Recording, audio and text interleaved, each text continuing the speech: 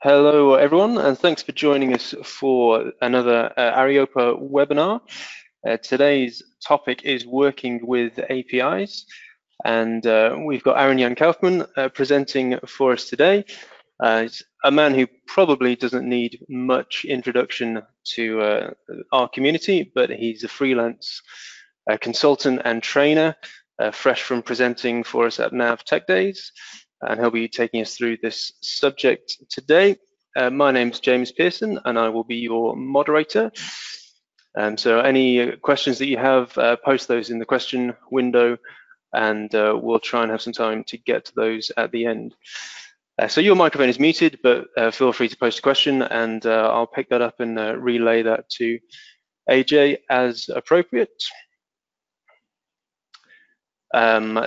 YouTube channel for Areopa webinars, which is building up a nice library of content now. So please go and subscribe to that channel if you're interested in this sort of content. This session and future sessions will be uploaded to the channel as well. So have a look at that. And there's the links, there's a newsletter, and the website where you can see details of webinars that are coming up. There is one planned for December, another session on Docker dynamic scaling containers on Docker Swarm. So that will be on December the 10th. And Luke has put the call out looking for more speakers and topics. So feel free to suggest one that you'd like to hear or that you'd like to present yourself. With that, that's enough from me. Thanks to 4Nav who sponsor these webinars, and let's hand over to AJ now. So AJ, I'm handing over control to you now. Okay, then I think you should now see my screen. Yep, got you. Okay, hello everybody. Welcome to this webinar about APIs. Thanks James for introducing me, and thanks Luke for organizing this webinar and allowing me to present this topic. Very short introduction from my side. Like James said, I'm a freelance consultant trainer in the Dynamics Business Central, NAV world. I'm in this industry since 2002, so I've seen, I think, quite a lot in that time. And yeah, at the moment, my main focus is on Business Central, AL development, workshops, coaching partners, and kind of a specialization on APIs, Power Automate, Power Apps, and stuff like that. So which is all related to APIs anyway.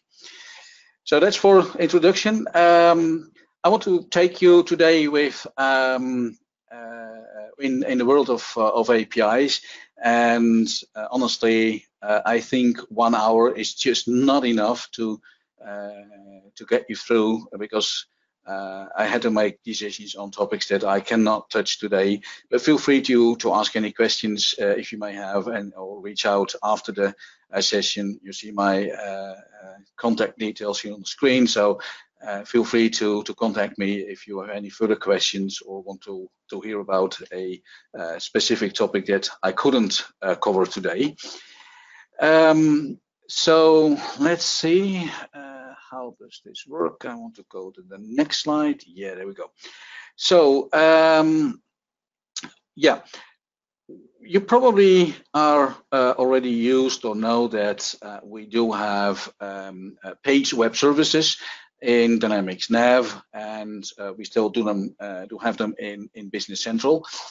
But a couple of years ago, I don't know exactly, was that 1 year, 2 years ago, we got API functionality in Business Central. So I think, also based on questions I get sometimes, I think it's a good idea to first compare it to the page-based web services.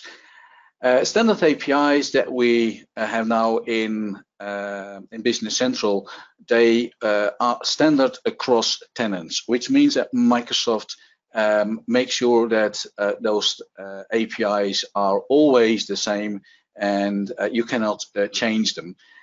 Where the page-based web services are tenant-specific, can be disabled per tenant, can be extended, can be modified, etc. If you compare it to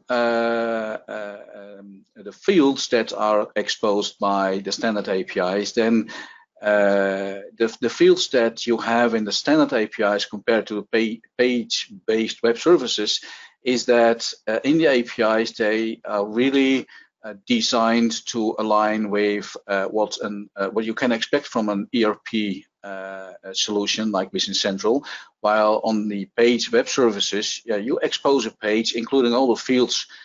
Nobody really thought about it, what exactly should be on that page or not. So for the APIs, that is really I could say, almost handpicked set of fields that you would expect to be exposed by a world-class ERP system.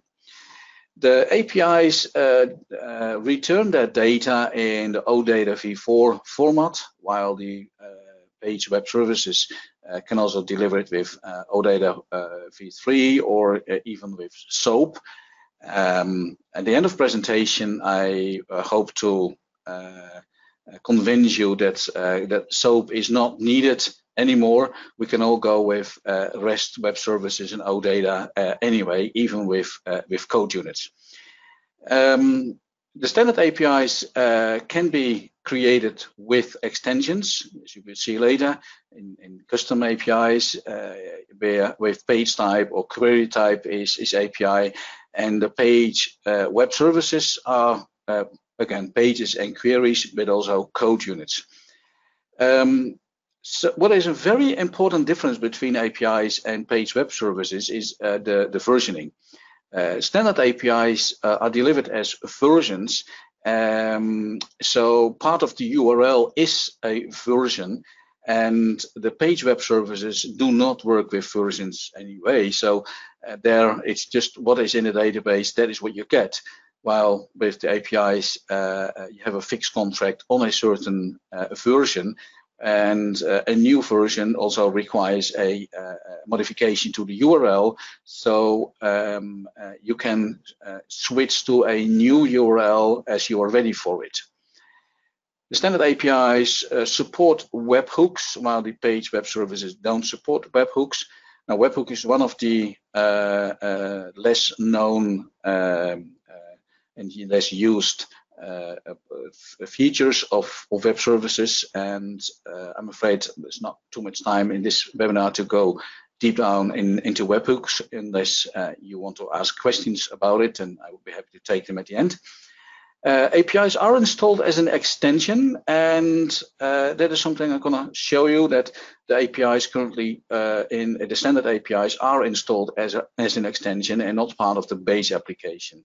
While with the page web services, you have to configure them yourself in the page in the web services page, where you can see the complete list of exposed web services. That's not the case with standard APIs. They and also custom APIs, by the way, you install them as an extension. An important difference is the namespace support. The APIs that you create or use from the standard APIs or your custom APIs, they do have namespaces. So every extension can use its own namespace, which becomes part of the URL, as you will see later. With the page web services, that's not possible. Standard APIs do not support extensibility. That's prohibited. With the page web services, that is possible with a page extension. And the standard APIs support bound actions and no unbound actions. And what that different exactly is something I will explain at the very end of this presentation, because that is a less known feature, but a very powerful feature, bound and unbound actions. And I also show you how to use unbound actions in combination with code units exposed as a web service. So let's start with the basic of API. So every API on Business Central, and I'm not talking about the Business Central cloud environment, obviously, it starts with https api.businesscentral.dynamics.com. Then after that host name, you can specify version 1 or version 2. Now the v1 is the previous endpoint. It's still working, but I think it's going to be deprecated next year.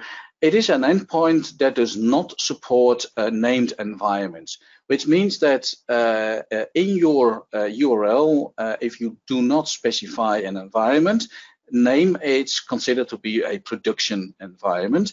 And if you specify an environment name, it can only be sandbox. So currently the possibility to have named sandboxes or named environments, also production environments, can be named differently. It's only supported with the v2 endpoint. So that's the first version you see in the URL. After the businesscentral.dynamics.com, you say /v2, which you should do, and then you specify your tenant.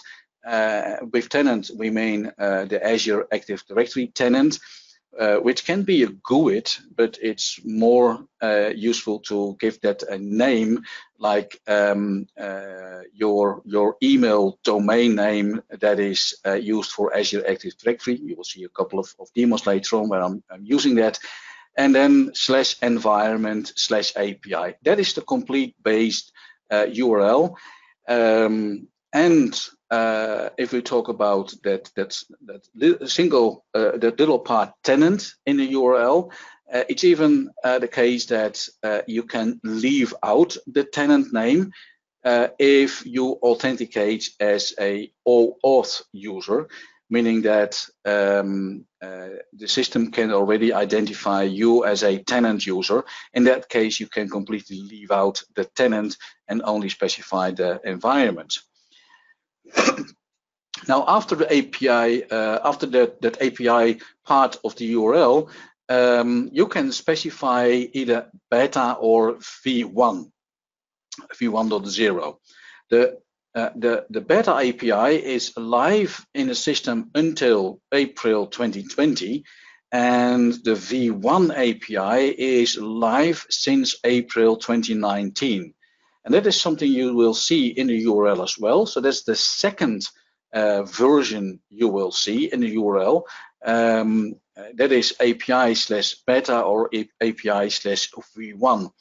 So in total, we have two versions in our URL. The first one points to the endpoint that supports named environments, named sandboxes, and the second version reflects to which version of the URL, or which version of the API do you want to call. So APIs of the beta version is part of the base application. Here on the screen, you see a screenshot of the complete base application, where I have tried to find all pages with page type API. You see 49 files, and those 49 files are in the base application. So the beta version is inside the base application. As you can see, there is no version at all in the page. When you see all those properties with entity name, entity set name, etc., there is no version information whatsoever. And if there is no version information, then it's considered to be a beta API. If we compare it to the version 1, the version 1 is installed as an app, and it is installed as a hidden app. So to view the source code of that app, you have to get the app file that belongs to that underscore exclude underscore API v1 app that is installed, something that you won't see on the extension management page, but you can set a dependency on it, or you can use a sandbox container to get the app file and extract the app file, and that will give you the complete source code of the API v1 version, which I think is useful. Sometimes I look into it. I cannot change it. Those API files do have extensibility set to false. You cannot add a page extension on top of it, but you can learn from it. You can also, sometimes you just need to find out how do things work. So I think this is very useful to get your hands on the source code. So before I start with some demos, I want to give you a couple of OData tips, because Microsoft is not just exposing APIs, they are following the OData specification. And the first thing you should know is the basic operations. If you want to list a collection, then you use the HTTP method get, and then on your endpoint, for example, you do then the complete URL and then /items and that, or /customers or /sales orders or whatever collection you want to call, and then you get the complete collection. Now with that collection, you can also get a member of the collection, and that's done with the brackets, and between the brackets you specify the ID of that particular record, which is currently the system ID. If you want to create a new record, then you use the HTTP method post on the same endpoint as you use for list. So you create a new item in the collection. And of course, you have to specify some more information, because with post, you're sending information to the server. As you compare that to filling in a form in a browser with name, address, and then click on submit, and you're also posting information. This is similar. You have to post a JSON that represents the item that you want to create. Now, if you want to update an existing item, you use the same as get a member of the collection, the same URL, but now not with the get, but with the patch command. That will update the item. Same goes for delete. You cannot delete a complete collection. You delete a single item in the collection, and you do that with the delete command on a particular member of the collection. Then you have the invoke method, and that is on a particular item in the collection, not on the collection itself, but always a particular item. You can do that with a slash and then the bound action. A bound action is something that is bound to a specific item in the collection. That's why it is called a bound action. You will see the complete structure in an example later on. But bound actions is actually calling a function that then can do something on this particular record. So in the function you have the record, and you can just write AL code to do whatever action you want to execute. Then there is another one that is not really well known, and that is executing multiple requests with the $batch command, something that I'm afraid we will not cover today, but maybe in another webinar. But this allows you to basically allows you to send in a multiple requests at the same time. And get multiple results back from that request. It can save you a number of calls, of course. It can save you time. It can minimize the round time, it can minimize the data that goes over the wire, etc. So there's definitely something to look into if you if you have a solution that requires to call multiple requests, to do multiple requests in a row, then it might be an idea to work with the dollar batch endpoint. Another thing to know is the query parameters, and I will also demonstrate some of them. The query parameters is the dollar filter, which completely follows the OData standards, and with that you can place filters on the collection. The dollar select allows you to tell the server which fields you want to get in your result. So if you are only interested in a few fields, you should consider to use the dollar select to minimize the data that goes over the wire, have a faster result, etc. You can use an order by to get your result ordered by a specific field. With the dollar top and dollar skip, you can use paging. So with the dollar top, you specify how many how many rows or records you want to get in the result, and with skip you can specify how many records you want to skip, and then combined with top you can really implement paging on the APIs. You can expand related resources. So for example, sales orders does have a sales order lines. You don't have to call sales order lines separately. With dollar expand sales order lines, it will give you header and lines in one go, which of course saves you one extra call. You also can do dollar count, which will return the list of entries instead of the complete collection. You get the number of items in that collection. So what I will do is to do a short demo on standard APIs. For that, I will be using the REST client in VS Code. It could also be Postman. I'm actually a fan of the REST client in VS Code.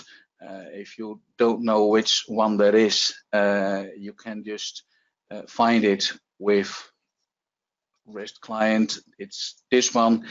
The REST client, and install that, and it will work right away. You create a file with .http, and then you can type in URLs. In this case, I have already set some variables in my environment with a username and a password, which I will show you in a second.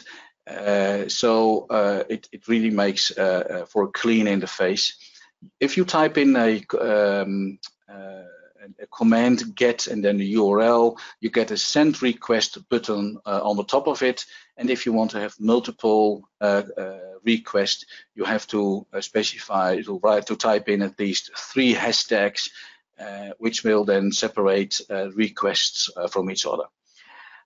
In my case, what I've done, I've created a setting here in my settings file where I have set some environment variables. I've set some for the sandbox, my local Docker, some for the cloud, where I have typed in my username and my web service access key. I hope you know what a web service access key is. If not, I would be happy to take a question on that later. And I type in also the base URL so I can reuse it everywhere. And of course, I could also specify these variables in top of this HTTP file, but this setting it in the settings file allows me to quickly switch between sandbox and cloud there's this, it takes it from the settings file, so I can quickly switch between online and my local Docker sandbox to do some tests. Another setting that I use for the REST client, for those that are already familiar with that tool, I have set the preview option to Exchange. The question I get sometimes is, I can with the REST client see what the result is, but I don't see what the request is. So let me show the difference from that. I've now set it to the standard default setting. I click on this send request and I get back the complete result, in this case just a list of available standard APIs. So in the top you see here the headers from the response, and here you see the response body. Now, a question that I get sometimes is, hey, what is now exactly the request as it was sent? And if you want to see that, you have to set this to the preview option to Exchange. And if you then click on send request, you get in the top also the complete get command, so you can see what is the headers that you send, authorization, accept encoding, etc. And then here I have my response. So that is a very useful tool to completely inspect your request and response. So this is the list of APIs that are also documented by Microsoft. Every API that you see here, every endpoint, can be called by adding it to the end of the URL, but not directly. If I would, for example, take employees here and add it to the end of the URL, and I'm going to send request again, it will say, sorry, I cannot do this because you have no default company. So companies must be your first part of the URL, because every endpoint is in fact bound to a company. So that's the first thing you always have to do, is to get the company ID, which I've done here, and this is now my company that I want to work with. So if I do this, this is a collection, and if I do this, I get that single record in the result. Now, with the REST client, what I can do is also set a variable. I have named this request companies with this line, and here I get from the companies, from the complete response, so from this part, I get the body, and then the first value, which represents this one in the array value, and from that one the ID. So automatically my CID parameter that you see here, that variable, is now containing for the rest of all my requests the ID of this company. Now let's get the items, and if I click on that one, I get a complete list of all items that are available in this company on this tenant. You see my tenant name is here specified as Kauffmann.nl, and my environment is specified as demo. So I get a complete list of everything. Now what I can do is to select only some properties instead of getting the complete information. Maybe I'm only interested in the ID, the item number, the name, and inventory. So if I add that as a $select and I click on send request, you see it's shortened. I only get back those fields, those columns that I'm interested in. What I also can do is, instead of getting a specific list of fields, I can also specify one single field, as you see here, and say, give me only the inventory for this particular item.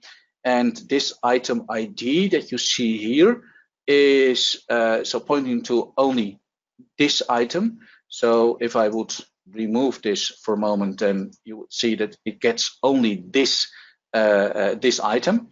And if I add inventory to the end of it, I only get this one.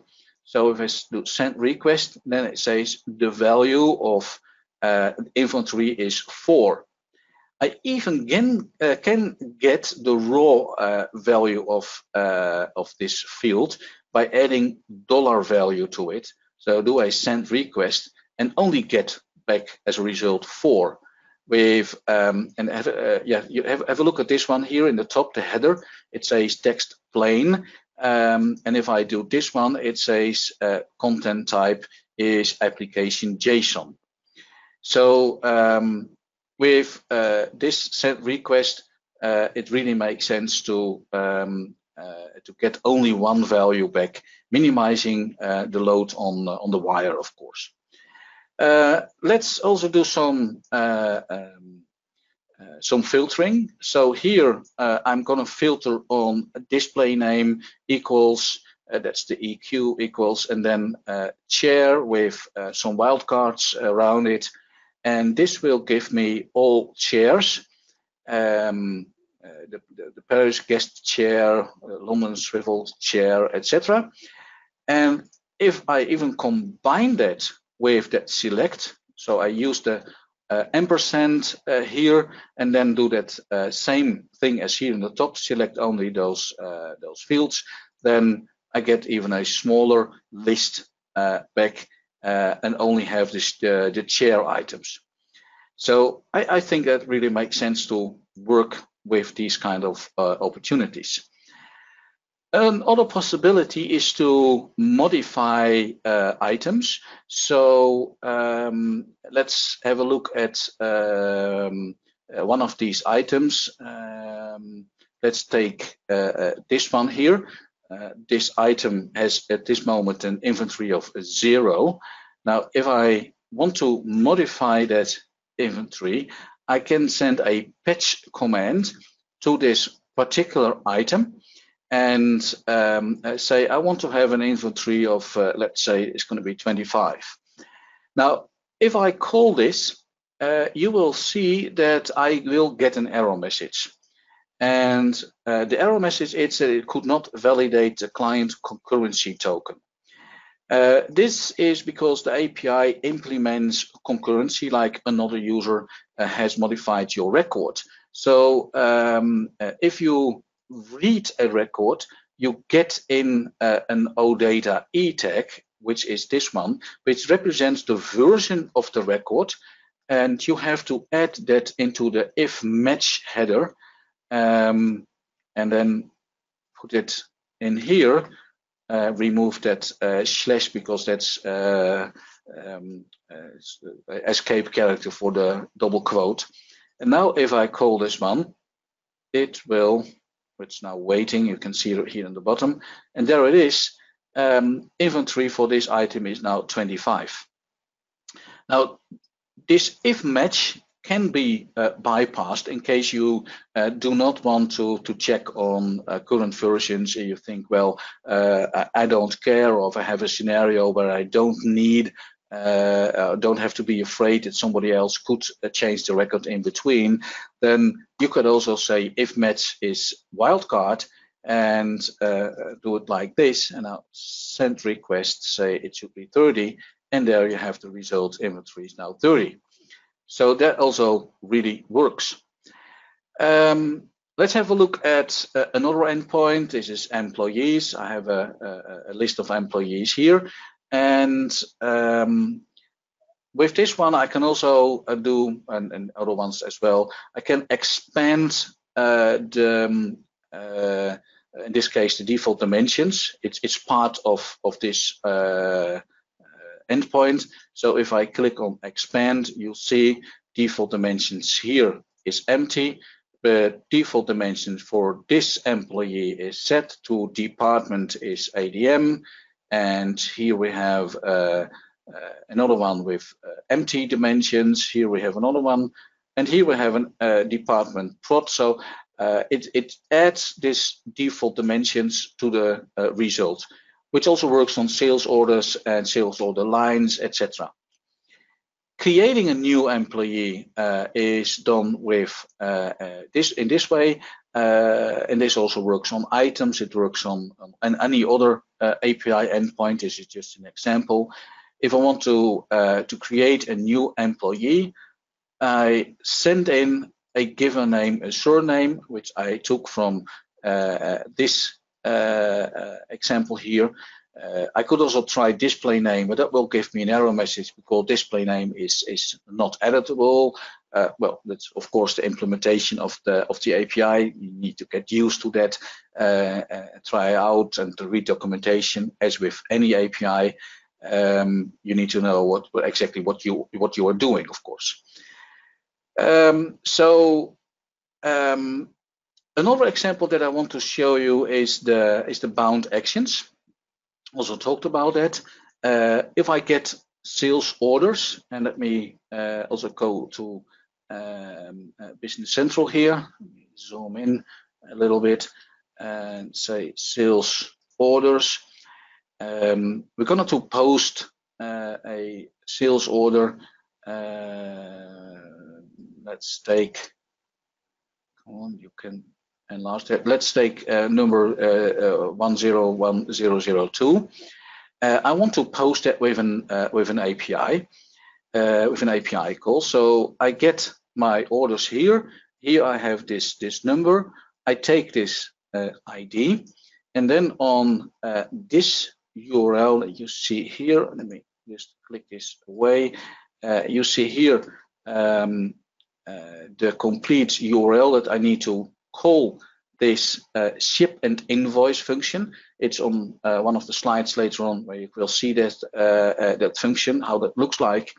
But if I click on send request, then it takes a moment, and then it will give me no result, as in 204, no content. 204 means no content, but 204 is a success code because it's in the 200 range. And if I look onto this here, I do F5, you see that number 2 is gone and I only have number 3 and 4. So with an API call, I have now posted this this sales order, and that's just by doing it on the endpoint of the particular record, followed by Microsoft.nav, not BC by the way, and .ship and invoice. Okay, I will come back to that bound action later on. For the next couple of minutes, I want to talk about custom APIs. What can we do with custom APIs? We can, custom APIs can be developed by anyone. They can be included in your add-on apps. You access them with specific endpoints that you decide on how those endpoints will be composed, and they're quite easy to create. Now, just a couple of API considerations. Microsoft makes sure all their APIs are consistent. To make sure that your APIs are consistent is your responsibility. And by the way, if somebody in the audience now thinks, hey, I have seen this slide before, that's right, because this is these slides here are part of the presentation of Jaco and Waldo last week on at NavTech Day. So thanks to them, to Waldo, that I could borrow them. The versioning on APIs is important. You should never break an existing version. Instead of that, you need to create new versions of an API if you have any change.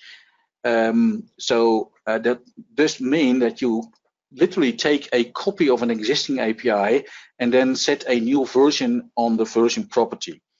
What happens if you have a complete set of API pages? Let's say you have 10 pages and you want to create a new version only for 3 of the 10 pages.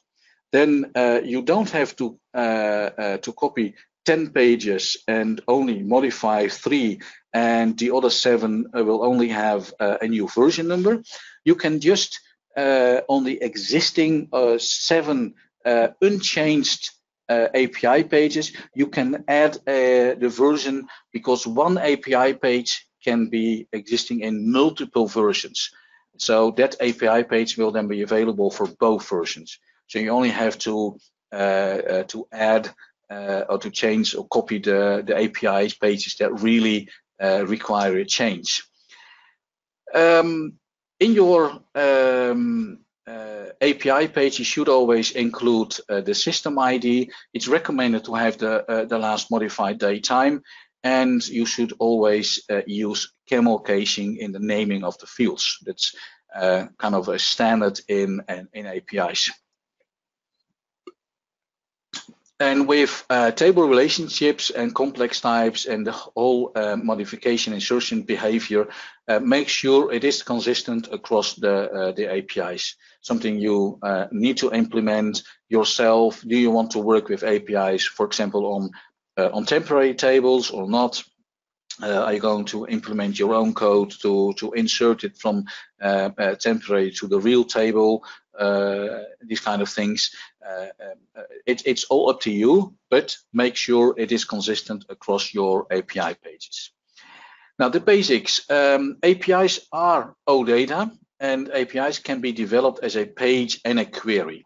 So we can create a page with page type API, and we can also create a query with query type API, which is different. And I will show you the difference between those, because the query type API, it's much more like a real data set instead of a nested data set. So in your API properties that you have to specify, you have the 3 properties: API publisher, API group, and API version.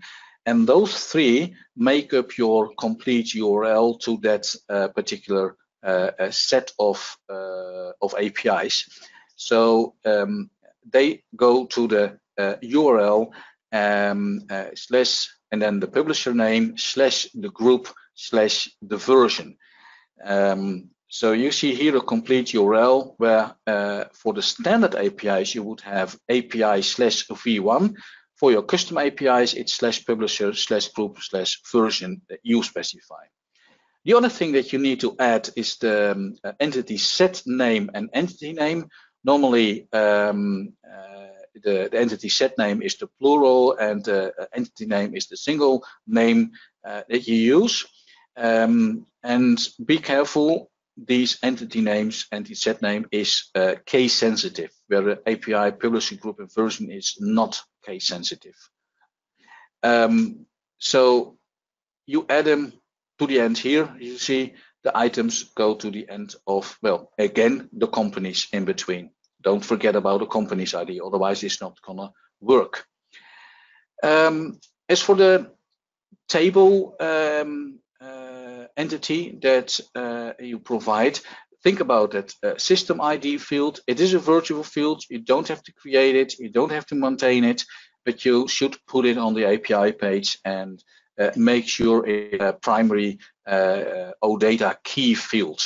That is a setting. I will show that again. I think it was on one of the previous slides already. Go back. Here you see that OData key fields on the left screenshot. OData key fields is system ID, and then in the repeater you see the first field, which is ID, and you can see that the ID is the system ID. And this is how you should do it, because then every record will have a unique identifier which you can use in the URL. Then it's recommended to have a last modified date time in your records of in your result set. It is possible to include the primary key and even allow to rename it with an API if you want to. because the system ID will survive the rename operation. You can change it on a record. Fields should follow the naming conventions on APIs. The fields in the table, just the normal naming conventions, but in your API, you give them the name of the field with camel casing, removing all the spaces, reading characters, etc. So I think it's, yeah. So here, the field names in the page, you don't have to set application area. It works without. And the name property of the field defines how the field is referenced in the request. So that is an important part. I will indicate that in my next demo as well. And again, make sure your modified behavior works with system ID, and remember primary key fields can be changed if you want to, but then you must do a rename in your code. It's not automatically done with the page API itself. So if there is a rename, you want to allow a rename, then make sure to implement a rename in the code. Some useful resources about APIs and how to work with APIs. Let's go on with some demo about custom APIs. So what I do have here is a custom API that I've created. I have a custom API with entity set name items and entity name item, and only it contains number, description, and inventory. So if I publish this and I go to my custom APIs, then I have my same base URL, but now followed by API AJK demo. Click on send request, and I get a complete list of API endpoints that are APIs that I have available on this particular endpoint. So if I would publish this with another group or another version, I have to change my URL, of course. So as you can see, companies is also part of it. That you don't have to publish yourself. It will automatically be added to that URL, because companies always needs to be part of your URL, so it's automatically available for you. Now I do have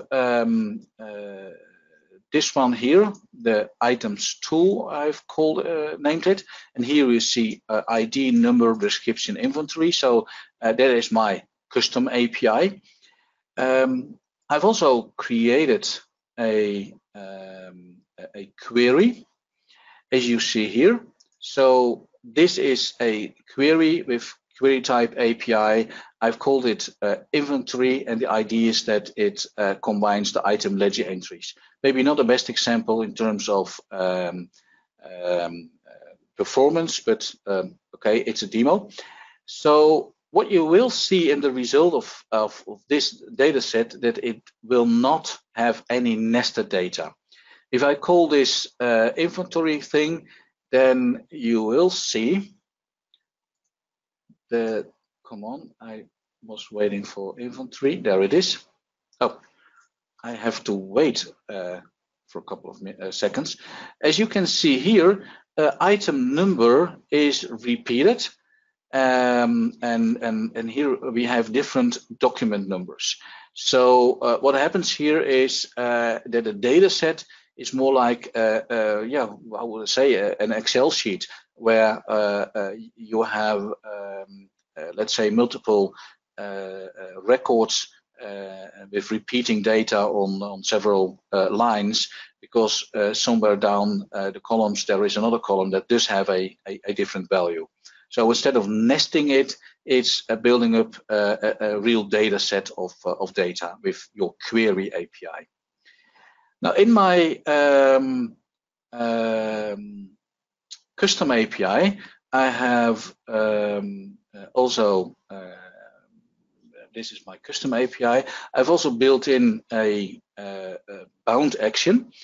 So what I want to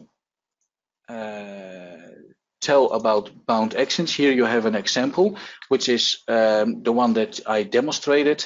And in my next demo, I will do a custom bound action. This is a screenshot from the standard API version 1. And here you see a function on the API page, which is service enabled. And the procedure ship and invoice now becomes an endpoint on sales orders / Microsoft.nav.ship and invoice. Mind the first character of the function. It doesn't work if I do a capital S on ship and invoice. It's automatically corrected when this one is published. So if you try that with capital S, you will get an error message, and then you can really start figuring out what was going on, what's wrong here.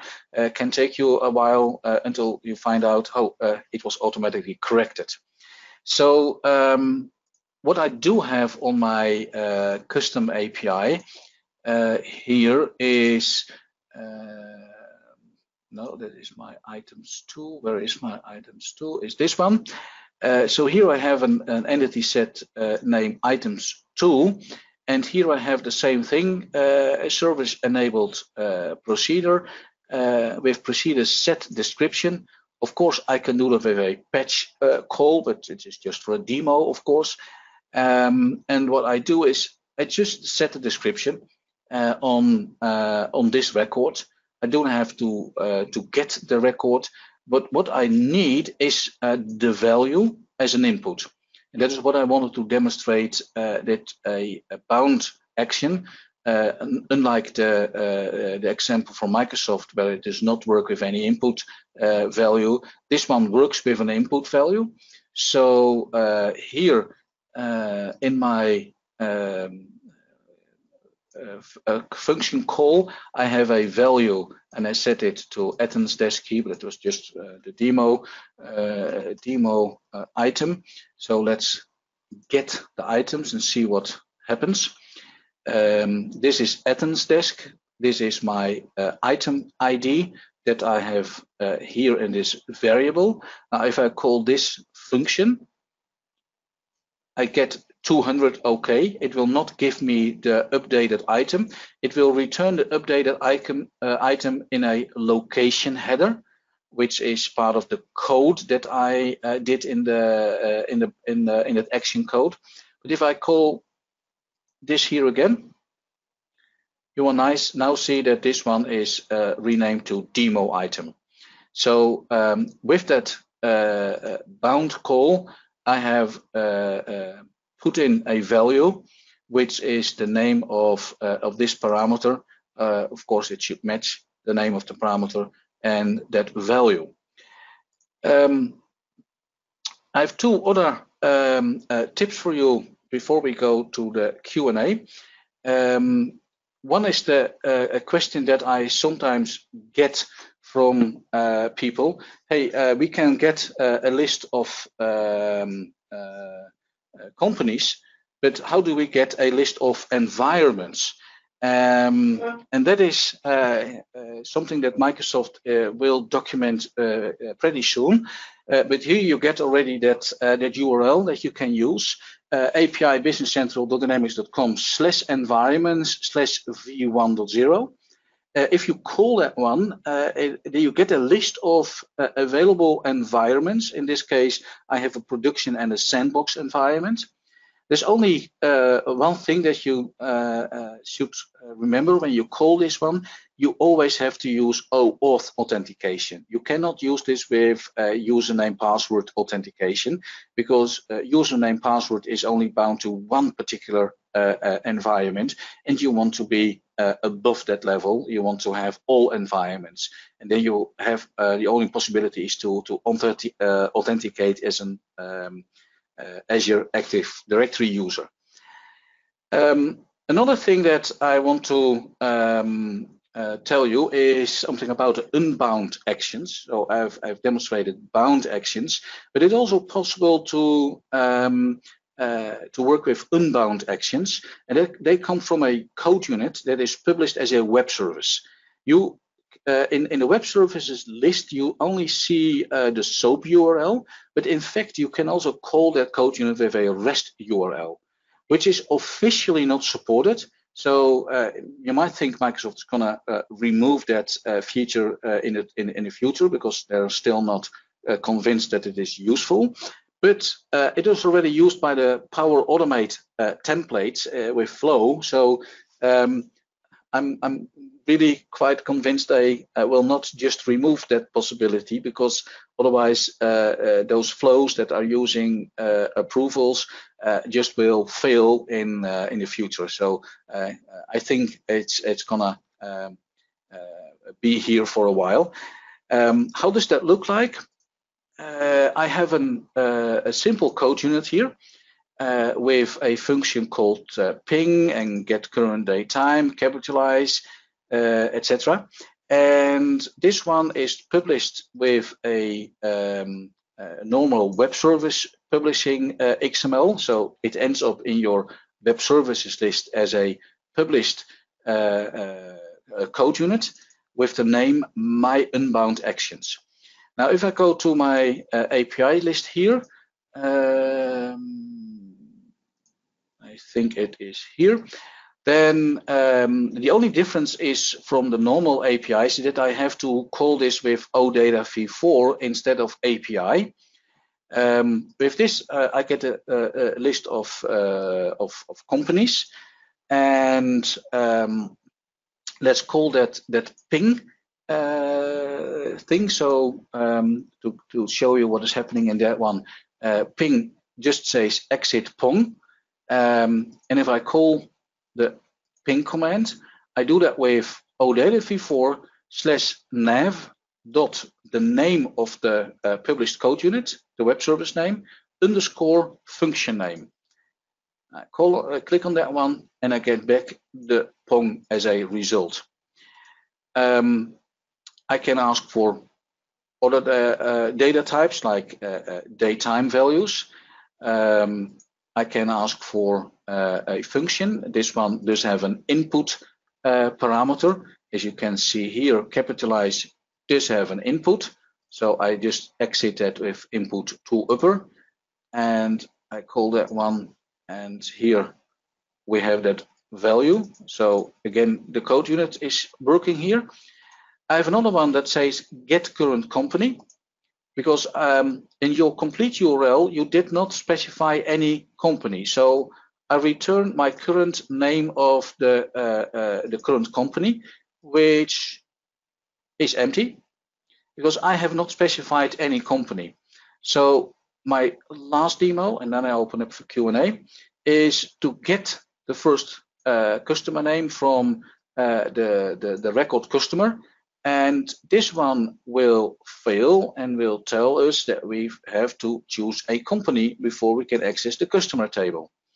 And there is a simple solution for that, because we can just add a custom header company with the company ID. And now if I send a request, I will have the name of that record. So that's my final demo. Was also my final slide. I talked for almost 60 minutes, I think, 55 minutes. So are there any questions? Yeah, excellent. Thanks very much, AJ. We do have a question. Do you know anything about when or if Microsoft is going to make it possible to use custom APIs in the Power Platform? That is already possible by means of creating custom connectors. So custom APIs, if you want to do that in the Power Platform, you also have to create a custom connector, because the standard connector in the Power Platform is only containing a wide list of selected APIs and web services. But with custom connectors, you can you completely own the place. You can do anything. Great. And watch your Tech Days session when it's available on YouTube for more about custom connectors. I don't know. You should ask Luke about that. It takes a couple of days, I guess. They're working on it. It should be available in 1 or 2 weeks at the most. Okay, that's the only question from the group. One from me, if you don't mind. You mentioned at the start about replacing SOAP code units with REST, and you've demonstrated that at the end. What other benefits do you think of using REST for code units over SOAP? Well, I can think of specific scenarios where you want to not to work on a particular record. For example, I have created a code unit to create a new company and import one of the predefined data sets that you can apply.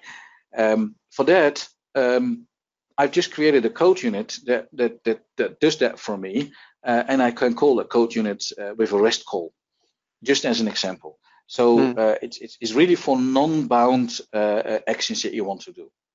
Yeah. Great.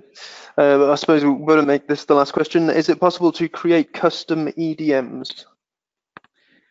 Yes, it is possible to do so. It's not easy, as in it's quite some work. But yes, you need to go with the EDM table. There is a specific table for that, and I believe Vieco wrote a blog post about that about a year ago. So you should really go to vieco.com and read his blog post about it. I think it still works the same, which is basically adding a record to that EDM table. You specify how the EDM custom type looks like, implement some functions to compose it, and that should work. Okay, great. Well, thanks very much for sharing your knowledge with us today, AJ. Lots for us to think about, and we'll draw things to a close there. Thanks everyone for attending. Okay, you're very much welcome. Okay, cheers. Bye-bye. Bye.